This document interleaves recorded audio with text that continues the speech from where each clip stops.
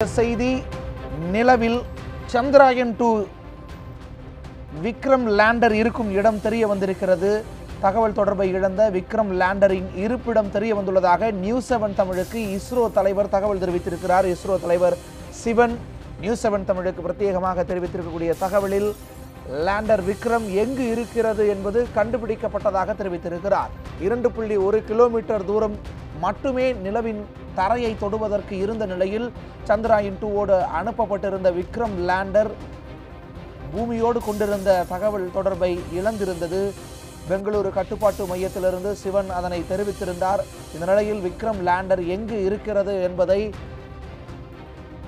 Chandrayaan 2 அனுப்பப்பட்டிருந்த orbiter மூலமாக கண்டுபிடிக்கும் பணியை தொடர்பு கொண்டிருந்தனர். மேலும் 14 நாட்களுக்கு இந்த பணியானது நடக்கும் என்றும் இஸ்ரோ தெரிவித்திருந்தது. இந்த நிலையில் சந்திராயன் 2 சென்ற விக்ரம் லேண்டர் நிலவினுடைய தென் துருவ பகுதியில் எந்த பகுதியில் விழுந்திருக்கிறது, எந்த பகுதியில் இருக்கிறது என்பதை கண்டறிந்திருக்கிறது இஸ்ரோ. நிலவை ஆராய்வதற்கு நிலவுக்கு சந்திராயன் 2 அனுப்பப்பட்டிருந்தது. 4வது நாடு, உலகிலேயே 4வது பெருமைமிகு நாடாக இந்தியா திகழ்கிறது. இந்த நிலையில் 2.1 கிலோமீட்டர் தூரம் மட்டுமே இருக்கக்கூடிய நிலையில் சந்திராயன் 2 சென்ற விக்ரம் லேண்டர் தன்னுடைய தகவல் தொடர்பை இழந்திருந்தது. பூமியுடனான தகவல் தொடர்பை இழந்திருந்தது. அதை கண்டறியும் முயற்சியில் இஸ்ரோ விஞ்ஞானிகள் ஈடுபட்டு வந்தனர். அதற்கு பலன் கிடைத்திருக்கிறது. ஆர்பிட்டர் மூலமாக அது இருக்கக்கூடிய இடத்தை உறுதி செய்திருக்கிறார்கள் இஸ்ரோ விஞ்ஞானிகள். இது தொடர்பான கூடுதல் விவரங்களை நம்முடைய செய்தியாளர் குதுப்பிடம் கேட்போம். குதுப், ஒரு மகிழ்ச்சிகரமான செய்தி இஸ்ரோவிடமிருந்து கிடைத்திருக்கிறது. 2 நாட்களாக இந்தியர்கள் இஸ்ரோவை நம்பியிருந்தனர், இஸ்ரோவினுடைய முயற்சியை பாராட்டியிருந்தனர். இந்த நிலையில் இஸ்ரோ தன்னுடைய அந்த 95% வெற்றியை மேலும் அதிகரிப்பதற்கான சாத்தியக்கூறு தென்பட தொடங்கியிருக்கிறது. இது குறித்த கூடுதல் விவரங்களை பதிவு செய்யலாம் குது. தேவா, நீங்கள் குறிப்பிட்டது போல நேற்று அதிகாலையில் இருந்து, அதாவது கண்ணுக்கு புலப்படாமல் போன, நம்மளுடைய வார்த்தைகளில் சொல்வதாக இருந்தால் கண்ணுக்கு புலப்படாமல் போன, அறிவியலாளர்களுடைய வார்த்தைகளில் சொல்வதாக இருந்தால் தொடர்பு துண்டிக்கப்பட்ட அந்த விக்ரம் லேண்டர் எங்கே இருக்கிறது என்பதை தற்போது கண்டறிந்திருக்கிறார்கள். இது இந்தியர்களாகிய நாம் உட்பட அனைத்து விஞ்ஞானிகளும் எதிர்பார்த்ததுதான். அவர்கள் குறிப்பிடும் பொழுது கூட, சிவன் உட்பட அனைத்து அறிவியலாளர்களும் குறிப்பிடும் பொழுது விக்ரம் லேண்டரை கண்டுபிடித்து விடலாம், ஏனென்றால் ஆர்பிட்டர் சுற்றி கொண்டே இருக்கிறது, அதன் மூலம் அது தெரிய வந்துவிடும் என்று நம்பிக்கை தெரிவித்திருந்தனர். அந்த நம்பிக்கைக்கு இப்போது விடை கிடைத்திருக்கிறது. விக்ரம் லேண்டர் எங்கே இருக்கிறது என்பதை நாங்கள் கண்டுபிடித்திருக்கிறோம். அது தங்களுடைய கண்ணுக்கு சிக்கியிருக்கிறது ஆர்பிட்டர் மூலமாக என்று சிவன் தெரிவித்திருக்கிறார். ஒரு வரி தகவல் தான் நமக்கு கொடுத்திருக்கிறார். நாம் அவரை தொடர்பு கொண்ட போது, தொலைபேசியில் தொடர்பு கொண்ட போது, ஏனென்றால் அவர் மும்முரமான பணிகளில் தீவிரமாக ஈடுபட்டிருப்பதால் தொடர்ந்து மேற்கொண்டு கூடுதல் தகவல்களை அவரால் தர முடியவில்லை. ஏனென்றால் ஆர்பிட்டர், அதாவது விக்ரம் லேண்டர் எங்கே இருக்கிறது என்பதை கண்டுபிடித்து விட்ட போதிலும் அதனுடனான தொடர்பை ஏற்படுத்துவதற்கு தற்போது விஞ்ஞானிகள் தீவிரமாக முயற்சி செய்து வருகின்றனர். அதனுடனான தொடர்பு ஏற்படுத்தப்பட்டு விட்டால் இவ்வளவு தூரம் கடுமையாக உழைத்ததற்கான பலன் கிடைத்துவிடும் என்ற நம்பிக்கையில் அனைத்து விஞ்ஞானிகளும் இஸ்ரோ மையத்தில் தற்போது தீவிரமாக கடுமையாக முயற்சிகளை மேற்கொண்டு வருகின்றனர். நிச்சயமாக அதனுடனான தொடர்பு இணைக்கப்பட்டுவிடும் என்றே நம்பப்படுகிறது அறிவியலாளர்களால். தொடர்ந்து சிவன் அவர்கள் தெரிவிக்கும் பொழுது கண்டுபிடிக்கப்பட்டு விட்டது, இருந்தாலும் ஆர்பிட்டர் மூலமாக அது அதனுடைய நிலை என்ன என்பதை அறிவதற்காக தற்போது முயற்சி மேற்கொண்டிருக்கிறார்கள். அதாவது விக்ரம் லேண்டர் இறங்கியதா அல்லது சேதமடைந்ததா அல்லது எப்படி தகவல் தொடர்பு துண்டிக்கப்பட்டது போன்ற ஆராய்ச்சிகளில் தற்போது சிவன் உள்ளிட்ட ஆராய்ச்சியாளர்கள் ஈடுபட்டு வருகின்றனர். தேவா, நிச்சயமா குதுப், இந்த ஒரு விஷயம் மிக மகிழ்ச்சிகரமான ஒரு விஷயமா தான் இருக்கும். இன்னும் எவ்வளவு நாட்கள் இந்த பணியானது நடைபெற இருக்கிறது? தொடர்பை மீண்டும் கொண்டு வருவதற்கான சாத்தியக்கூறுகள் ஏதேனும் இருக்கிறதா?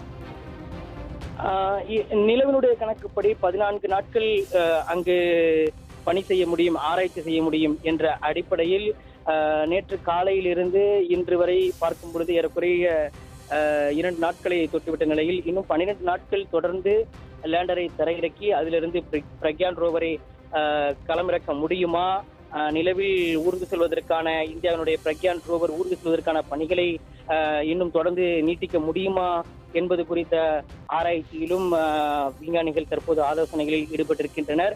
தகவல் தொடர்பை மீண்டும் நாம் பெற்றுவிட்டோம் என்றால் விக்ரம் லேண்டரை இறக்குவது தொடர்பான சாத்தியங்களை நாம் எட்டிவிடலாம்.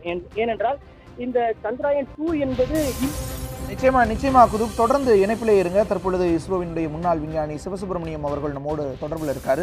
வணக்கம் சார். நம்ம அந்த லேண்டர் தரையிறங்குற நேரத்துலையும் பேசிகிட்டு இருந்தோம். அது ஒரு வருத்தமான ஒரு தருணத்தை கொடுத்துருந்துச்சு. இந்த நிலையில் அது இருக்கக்கூடிய இடம் கண்டறியப்பட்டிருக்கிறது. இது எந்த அளவுக்கு மகிழ்ச்சிகரமான விஷயம், அதனோட தொடர்பை ஏற்படுத்திக்கிறதுக்கான வாய்ப்பு கூட இருக்கா?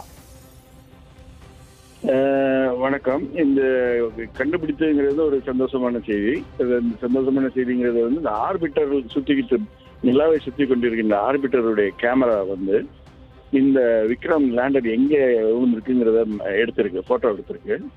அந்த இடமும் என்னுடைய கணிப்பில் இது வந்து உள்ள வேண்டிய இறங்க வேண்டிய இடத்துல இருந்து 500 மீட்டர் அல்ல 1 கிலோமீட்டர் சுத்துக்குள்ளதே இறங்கியிருக்க விழுந்திருக்க வாய்ப்பு இருக்கு. விக்ரம்ல ஏற்கனவே அதை வந்து அதுல சம் ரிஃப்ளெக்டர்ஸ் இருக்கு. அந்த ரிஃப்ளெக்டர் மூலமா தான் நம்ம ஆர்பிட்டர்கள் இருந்து நம்ம சிக்னல் வந்துகிட்டு இருக்கு. இதுல வந்து எப்படி எந்த கண்டிஷன்ல விக்ரம் இருக்கு, தலைகீழ இருக்கா, சைட்ல விழுந்திருக்கா, வெர்டிகலா இருக்காங்கிறத வந்து இன்னும் 2-3 போட்டோ எடுத்தாங்கன்னா அதுல இருந்து தெரிஞ்சிடும். வெர்டிகலா இருந்துச்சுன்னா நம்முடைய வெற்றி வந்து இன்னும் பிரகாசமா இருக்குன்னு சொல்லலாம். அதனுடைய கேமராவுடைய போட்டோஸ், ஆர்பிட்டர்ல இருந்து எடுத்த போட்டோஸ், ஏன்னா கடைசி வரைக்கும் கிடைத்த தகவல் படி ஒரு 300 மீட்டர் வரைக்கும் ஆர்பிட்டர் இது லேண்ட் விக்ரம் போறதை பார்த்துருக்காங்க. அதனுடைய வேகமும் கொஞ்சம் கூட இருந்திருக்குன்னா இங்க கணக்கிட்ட வேகத்தை விட கொஞ்சம் கூட இருந்திருக்கு. அந்த வேகத்துல போய் விழுந்தா என்னவாயிருக்கும், நேரம் விழுந்துருச்சா அல்லது இப்போ சகதியில விழுந்தா நேரம் விழுந்திருக்கும், சகதி இல்லாம மேடு பள்ளமா இருந்துச்சுன்னா உருண்டிருக்கும். எந்த மாதிரி கண்டிஷன்ல இது இருக்குங்கிறது தெரியல. அதை போட்டோவை வந்து கொஞ்சம் அனலைஸ் பண்ணணும். அதை அனலைஸ் பண்ணிக்கிட்டு இருக்காங்கன்னு நினைக்கிறேன். ஆனா எல்லாமே இன்னும் 14 நாளுக்குள்ள செய்து முடிக்கணும். செய்து முடிச்சாதான் உள்ள இருக்க ரோவர் வெளியே வரும். இதனுடைய இப்போ வந்து நம்ம 50% சக்சஸ் ஆயிருக்குன்னு சொல்லலாம்.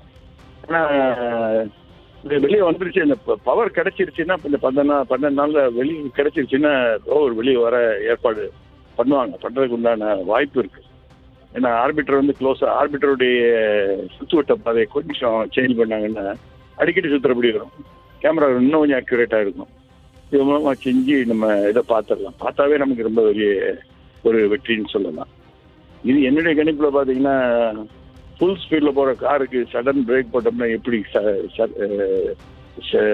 இதாகி சேஞ்ச் ஆகி டம்பிள் ஆகி விழுதோ அது போலதான் இப்ப நம்ம விழுந்திருக்கோம்.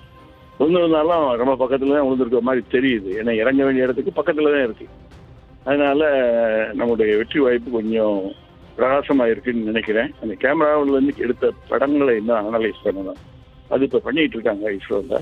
பண்ணி பார்த்தாங்கன்னா நமக்கு தெரியும். ஏன்னா இந்த விக்ரம்ல வந்து நிறைய இன்ஸ்ட்ருமெண்ட்ஸ் இருக்கு. அந்த இன்ஸ்ட்ருமெண்ட்ஸ்ல இருந்து நமக்கு சிக்னல்கள் ஆர்பிட்டர் கிடைக்கும். பூமி கிடைக்காது, ஆர்பிட்டர் கிடைக்கும். ஆர்பிட்டர்ல இருந்து அவங்க இங்க மாற்றிடுது. இதுதான் என்னுடைய கருத்து. ஏன்னா ஒரு வெளிச்சம் இஸ்ரோவுக்கு தெரிஞ்ச மாதிரி தெரியுதுன்னு என்னுடைய கணிப்பு. நிச்சயமா சார், அந்த வெளிச்சம் இந்தியர்கள் எல்லோருக்கும் தெரியுது. ஆர்பிட்டர் எவ்வளவு முறை சார் சுத்தம் பொழுது அந்த இது கிடைக்கும்? அந்த பர்டிகுலர் இடத்துல எத்தனை நாட்களுக்கு ஒரு முறை புகைப்படங்கள் கிடைப்பதற்கான வாய்ப்பு இருக்கு சார்? ஆர்பிட்டர் ஒரு தடவை சுற்றுறது 1.5 மணி நேரத்தில் சுற்றிடும். ஆனால் 100 கிலோமீட்டர் தானே, 100 கிலோமீட்டர் 120ங்கிறப்ப 1.5 மணி நேரத்தில் ஒரு ரவுண்ட் வந்துடும். அதுக்குள்ளே சந்திரன் சுற்றிடும். சந்திரன் சுற்றினா சந்திரன் நம்ம போக வேண்டிய இடத்துக்கு திருப்பி நம்ம விழுந்த இடத்துக்கு திருப்பி வரணும்னா ஆர்பிட்டர் வர்றதுக்கு எப்படி 2 நாளா 3 நாள் ஆகும். 3 நாள் ஆகும் சில சமயத்துக்கு. நம்ம அதே இடத்த படம் பிடிக்கணும்னா. ஆனால் அதில் இன்னொரு கேமரா இருக்கு. அந்த கேமராவை நான் நினைக்கிறேன் அது கொஞ்சம் டில்டபிள் கேமரா. அந்த டில்டபிள் கேமரானா ஆர்பிட்டர் வேற வட்டத்தில் சுற்றினாலும் அந்த கேமரா வந்து கொஞ்சம் டில்ட் பண்ணி இது விழுந்த இடத்த நம்ம பார்க்கக்கூடிய வாய்ப்பு இருக்கு. அதனால 3 நாளுங்கிறது வந்து எப்பயும் சுற்றுற ஆர்பிட்டல் சைக்கிள் இருந்தாலும் நம்ம கேமராவை டில்ட் பண்ணி இது வந்து ஒரு நாள் இடைவெளியில பார்க்கக்கூடிய வாய்ப்பு இருக்குங்கிறது என்னுடைய கருத்து. ஏன்னா அங்க இருக்க கேமராவுடைய டில்டபிள் ஆங்கிள் எவ்வளவு தூரம்னு தெரியல. அந்த ஆர்பிட்டர்ல இருக்க கேமரா எவ்வளவு தூரம் டில்ட் ஆகுங்கிறது அது சுயல் பண்ணிச்சுன்னா நமக்கு இன்னும் படம் நல்ல படம் கிடைக்கும். அந்த படம் கிடைச்சிச்சுன்னா என்ன பொசிஷன்ல இருக்குன்னு நமக்கு தெரியணும். வெர்டிகலா இருக்கா, சாஞ்சி இருக்கா, தலைகீழ கிடக்கா. ஏன்னா அதுக்குள்ள வந்து ஃபியூயல் இருக்கு. கொஞ்சம் இன்னும் ஃபியூல் நம்ம வச்சிருக்கோம். லேண்டர்ல ஃபியூல் கொஞ்சம் மிச்சம் இருக்கும். ஒரு 100-200 கிலோகிராம் அதனுடைய மருந்து இருக்கும். அந்த மருந்து வந்து அதை உபயோகப்படுத்தி என்ன செய்ய முடியுங்கிறத பார்க்கணும். அதெல்லாம் ரொம்ப 14 நாளுக்குள்ள செய்யணும் இத்தனையும். நிச்சயமா சார். இப்போ நீங்க சொல்லியிருந்தீங்க ஆர்பிட்டர் அதை டில்ட் பண்ற கேமரா இருக்குன்னு. அதை இங்க பூமியில இருந்து கட்டுப்படுத்துறதுக்கான வாய்ப்புகள் இருக்குல்ல சார்? பூமியிலேருந்து நம்ம ஆர்பிட்டருக்கு தான் சிக்னல் கொடுப்போம். அந்த ஆர்பிட்டரில் இருக்க டிரான்ஸ்மிட்டர்ஸ் தான் அதுக்கு விக்ரமுக்கு கொடுக்கணும். நம்ம நேராக விக்ரமுக்கு கொடுக்க முடியாது. நம்ம கொடுக்குறது ஆர்பிட்டருக்கு தான் கொடுக்கணும். ஆர்பிட்டர் சுற்றிக்கிட்டு இருக்கு. ஆர்பிட்டர் பூமியை பார்த்து எப்போ வருதோ அந்த சமயத்தில் நம்ம கொடுக்கணும். நம்ம கண்ட்ரோல் ஸ்டேஷன் இல்லாட்டினா கூட இன்டர்நேஷனல் அதர் கண்ட்ரோல் ஸ்டேஷன் இருக்கு, அங்கேருந்து கூட நம்ம கொடுக்கலாம், சிக்னல் கொடுக்கலாம். கனடாவில் இருக்கு, ஆஸ்திரேலியாவில் இருக்கு, அதுலேருந்து கூட நம்ம கொடுக்கலாம். பட் ஆனால் சந்திரனில் இருக்க ஆர்பிட்டர் போலார் ஆர்பிட்டில் தான் சுற்றிக்கிட்டு இருக்கு ஆர்பிட்டர். அதனால அதை பார்க்கக்கூடிய வாய்ப்பு கொஞ்சம் பிரைட் தான். பூமியிலேருந்து ஆர்பிட்டர் பார்க்கறது கொஞ்சம் பிரைட்டாக பார்த்துடலாம். அங்கேருந்து சிக்னல் போகிறதே நமக்கு ரொம்ப இன்னைக்கு விட்டோம்னா ஒரு நாள் கழிச்சு தான் அந்த ஆர்பிட்டர் லேண்டர் உள்ள இடத்த பார்க்க முடியும். அதுதான் ஒரு பெரிய பிரச்சனை. ஏன்னா அது அந்த சமயத்தில் சந்திரன் சுற்றிடும், அது ரொட்டேஷன் ஆயிடுச்சுன்னா நமக்கு கிடைக்கிற கஷ்டம், சிக்னல் கிடைக்கிற கஷ்டம். நிச்சயமா சார். நீங்கள் 14 நாள் அப்படிங்கிற ஒரு விஷயத்தை குறிப்பிட்டு இருக்கீங்க, இஸ்ரோவும் அதை தெரிவிச்சிருந்தாங்க. இந்த 14 நாளுங்கிறது என்ன கணக்கு, அதன் பிறகு என்ன நடக்கலாம்? 14 நாள்ல அதுக்கப்புறம் உங்களுக்கு சூரிய வெளிச்சம் லேண்டர் உள்ள இடத்துல படாது. லேண்டர்ல படாதுங்கிற சமயத்தில் அந்த அதில் இருக்க சூரிய தகடுகள், சோலார் பேனலுக்கு கரண்ட் கிடைக்காது. கரண்ட் கிடைக்காட்டின்னா அங்கே இருக்க பேட்டரி ட்ரெயின் ஆகிக்கும். அதுக்கு அடுத்த 14 நாள் தான் வரணும். அடுத்த 14 நாள் வெயிட் பண்ணணும். ஆனால் அடுத்த 14 நாள் செய்ய இந்த ரிட்ரீவ் பண்ணக்கூடிய காப்பாற்றக்கூடிய முயற்சியில் ஈடுபடலாம். ஆனால் உள்ளே இருக்க அந்த ஃபியூயல் எல்லாம் என்ன கண்டிஷனில் இருக்குன்னு தெரியாது. ஆனால் இனிமேல் நம்ம ரோவர் இறங்கி வேலை பார்க்குற 14 நாள்ங்கிறதுக்காக இப்போ நம்ம ரோவரை காப்பாற்றி வெளியெடுக்கிறது இந்த 14 நாளில் முடியணும். இதை விட்டோம்னா அடுத்த 14 நாளில் ஏதாவது ஒரு முயற்சி பண்ணி பார்க்கலாம். ஏதாவது ஒரு முற்போக்கான ஒரு முயற்சி, ஏதாவது இன்னோவேட்டிவ் ஐடியாவில் ஏதாவது செஞ்சோம்னா அங்கே இருக்கிறத பார்க்கணும். அதில் உள்ளே இருக்க மருந்து இருக்கும்னு எல்லாரும் எதிர்பார்க்குறாங்க. அதில் உள்ளே இருக்க ஃபியூயல் ஒரு 180 கிலோகிராம்னால இருக்கும்னு எதிர்பார்க்குறாங்க. அதுக்கு நம்ம கமாண்டு கொடுக்க முடியுமா ஆர்பிட்டர்ங்கிறது அடுத்த கட்ட முயற்சி பார்க்கணும். பார்த்தாங்கன்னா அதை கீழே உளுந்து கிடக்கிறது எப்படி வெர்டிகலாக நிறுத்த முடியுமா, எப்படி செய்ய முடியுங்கிறது அது ஒரு பயங்கரமான சோதனை. அந்த சோதனையை செஞ்சு பார்க்கலாம். கடினமான பணி கூட. நிலவினுடைய தென்துருவ பகுதிங்கிறது மிக குறைந்த வெப்பநிலையாக இருக்கும்னு சொல்கிறாங்க. அந்த வகையில் அந்த சீதோசன நிலை என்ன மாதிரியான கடினத்தை இன்னும் அதிகப்படுத்தலாம் சார்? இது அங்கே 20 கெல்வின்ங்கிறாங்க. 20 கெல்வின்ங்கிறது -250 டிகிரி சென்டிகிரேடு. அந்த டெம்பரேச்சரில் இருக்க நம்ம எலக்ட்ரானிக் கருவியெல்லாம் வேலை செய்யணும். சோலார் பவர்லேருந்து பவர் எலக்ட்ரிசிட்டி கிடைக்கும். ஆனால் அதில் இருக்க இந்த டெலஸ்கோப்போ, அதில் இருக்க கேமராவோ, அதில் இருக்க டிரான்ஸ்மிட்டர், ஆல்கிமீட்டர், இது மாதிரி இதெல்லாம் வேலை செய்யணும். அதுக்கு உண்டான பவர் இந்த 14 நாளில் தான் கிடைக்கும். அதுக்கப்புறம் அடுத்த 14 நாள் தான் கிடைக்கும். இந்த 14 நாளுக்குள்ள உள்ள இருக்க பேட்டரி உடைய லைஃப் முடிஞ்சிருச்சுன்னு வைங்க. பேட்டரி இப்போ லைஃப் முடிஞ்சிருச்சுன்னா ஒன்றும் செய்ய முடியாது. ஆனால் பேட்டரி லேண்டர்ல இருக்கு, உள்ள ரோவருக்குள்ளேயே ஒரு சின்ன பேட்டரி இருக்கு. அந்த பேட்டரி தான் அதை ரோலரை சுத்த வைக்குது. நிச்சயமா சார். ஒரு மகிழ்ச்சிகரமான செய்தி. 95% நிறைவேறிய ஒரு பணியில் அந்த 5%த்திலும் 50% நிறைவேற்றியிருக்கிறாங்க. லேண்டர் விக்ரம் எங்கே இருக்குது அப்படிங்கிறத கண்டுபிடிச்சிருக்காங்க. அது குறித்த பல்வேறு விவரங்களை பகிர்ந்து கொண்டமைக்கு நன்றி சார். மிக முக்கியமான மகிழ்ச்சிகரமான ஒரு செய்தி இஸ்ரோவிடமிருந்து கிடைத்திருக்கிறது.